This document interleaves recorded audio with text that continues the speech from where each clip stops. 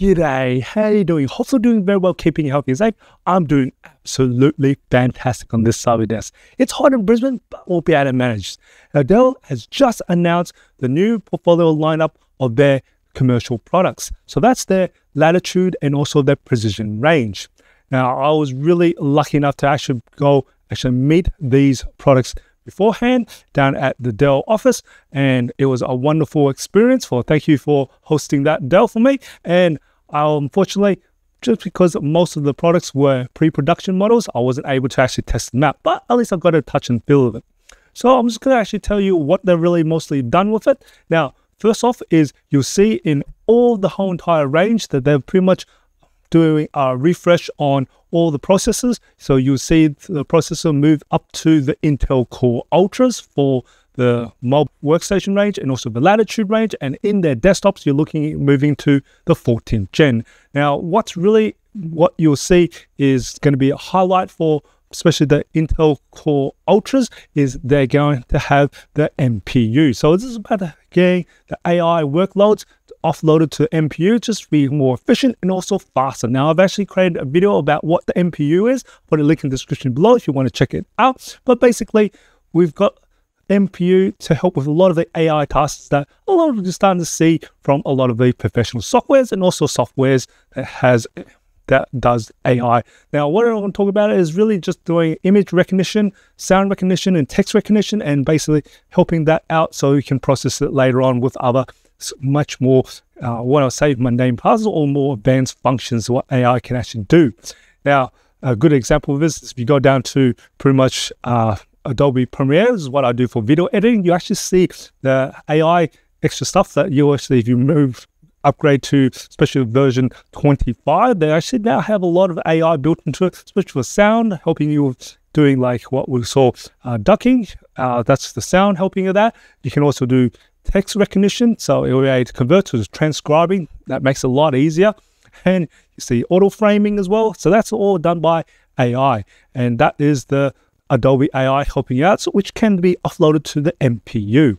Now, before I get all started with the NPU, we're going to talk about all the range. Now, first off, let's start with the Precision range. And that is really the heart of what I love. Now, the Precision range, there is the desktop computers. So the first one, of course, is the Mac Daddy of all. I actually got to see it, is the Precision 7865 workstation. Now, this is the tower, and pretty much that's going to have, you can load it up with quite some very powerful parts in that one there. So that's a big tower there. And again, it'll be 14th gen Intel Core. And then the next one that they've also announced is also the Precision 3280 compact form factor. So CFF is something special because it is such a small form factor that is still able to support Tensor Core GPUs. So very cool there. Now, moving on to the mobile workstations, they did do a refresh on the 3000 and 5000 series, and I did manage to meet the Precision 5490 and the 5690. So that's the 14 and the 16 inch. And you probably noticed with the numbers for the Precisions, the end in 90, which means they're the 2024 versions.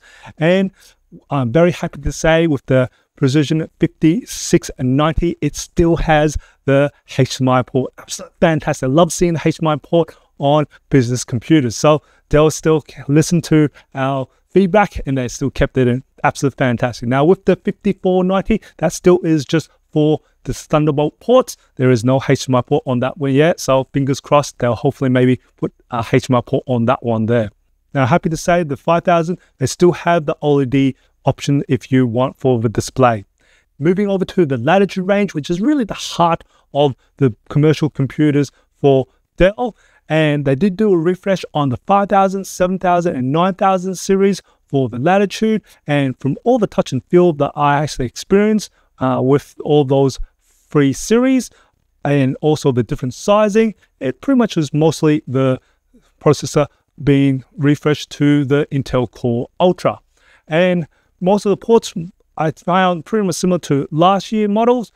Now, there is a Latitude I did not see for a while, and I was surprised to see it. And this is probably something that you see Dell probably advertise a little bit more, which is the Dell Latitude 7350 detachable. Now, I think the last one that they actually had was the 7320. So it's been a couple of years. Now, this is very similar to other vendors where they have a detachable, so a surface sort of type. And what really cool is it now has got a serviceable display, which is really good because if you can crack it, at least they can actually now change it over. It makes it a lot easier to service that particular unit. Absolutely fantastic. It still has that nice sort of carpenter sort of type of pen, and it's held in the back on the type cover, which I loved, and it's nice in there and it charges up. Absolutely love that sort of design. Fantastic there. All of these Dell commercial computers announced in 2024, both the Latitude and Precision range. Hopefully get most of these on this channel for review. So if you haven't subscribed, definitely subscribe to the channel so you can actually get notifications when I publish these videos out. Now, you probably guessed it or noticed that all the 2024 versions of the Latitudes will end in 50 to signify they're in 2024.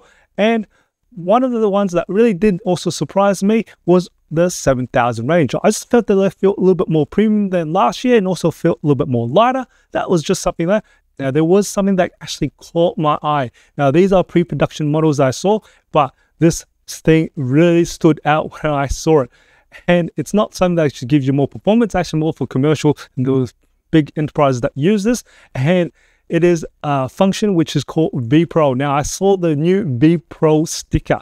I haven't seen it yet. I was like, wow, that's something that was kind of cool. So beware on that. That is quite a nice looking sticker with the new vPro from Intel. Now, the last product that which really caught my eye, what they announced, was another premium wireless headset. Now, these also have no active noise cancellation, and these are called the L7024. Now, this is something a little bit more higher than all the other ones they've got, and it's got a very unique function, and that is the noise cancellation is not only for outbounds, it's also for inbound as well. So normally the noise cancellation that you'll hear, it'll be for the microphone going out to actually muck out what's in there, but it's able to take on what other people input in for what you hear. It is able to noise cancel that. Now that's something cool, and that's done by the new AI in this WL7024 wireless headset. Very cool. Now besides that,